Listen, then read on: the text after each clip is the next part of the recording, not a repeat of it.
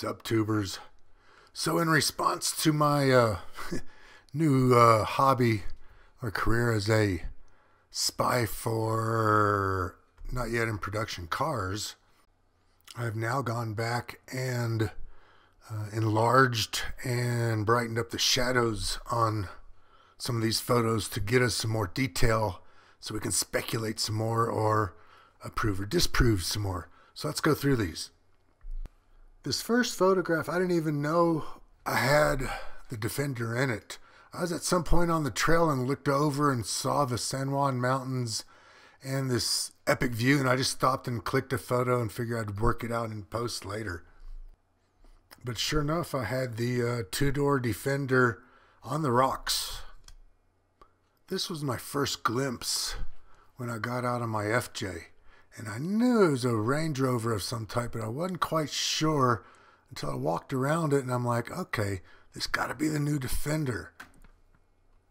When I walked around to the back and I saw the spare tire mounted on the tail, I'm like, no, this is the new Defender, because none of the other Land Rover stuff has a tire mounted up there. Now, if you look down below, you can see two tanks. One on the left, one on the right. The thing on the left is the muffler, because you can see the two barrels there on the left. The one on the right could possibly be the fuel tank, since that's where the filler is right above it. Further enlargement shows the airbags on top of those lower control arms. And of course the retractable tow ball. Now I don't know anything about Defenders, but I'm assuming maybe some of y'all, by looking at this, can see some styling artifacts from the previous Defenders. A couple of things that I've noticed on the back is there's no hinges. On the FJ and on the Jeep 2, I believe, the hinges are exposed. Even on my Ford van, the hinges were exposed, but they're not exposed here. Moving on to the hybrid. Hey, y'all know at any time you can just hit pause and freeze frame it and look at the details yourself. So here's what I want to know as a non-Defender Range Rover person.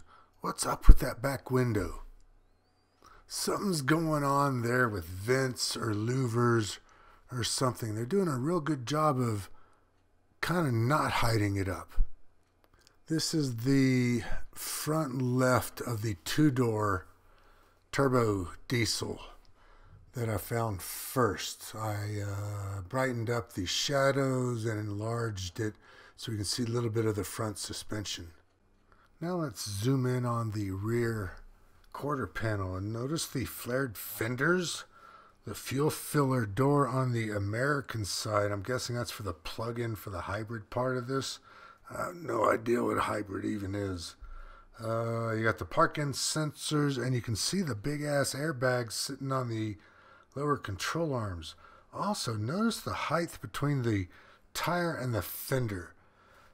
For a Range Rover, this has got to be off-road mode, I'm guessing. Zooming in even further, we can see those big-ass airbags, and I don't know anything about Land Rovers, but where's the springs? I also noticed that they got the tailpipes nice and flush and tucked away to where it won't hurt the departure angle, or if you were to grind on something, it's not going to mess up the tailpipes. Now with the hybrid driving away, I'm looking at the rear door, and I'm wondering, does it swing in one piece like my FJ does? Or how would the top separate from the lower part like the Jeeps do? Everything is nice and smooth back there. No hinges showing anywheres.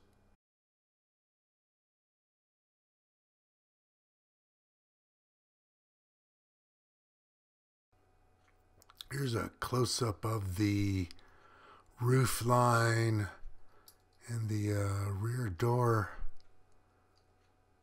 in case anybody can figure something out here.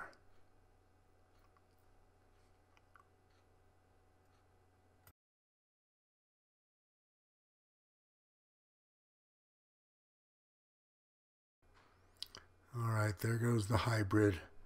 One last close-up of the lower rear suspension.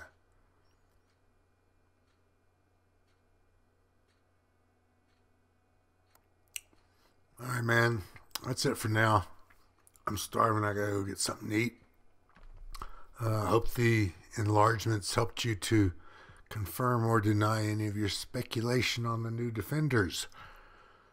Please hit subscribe, thumbs up, and leave comments, man. Let's talk.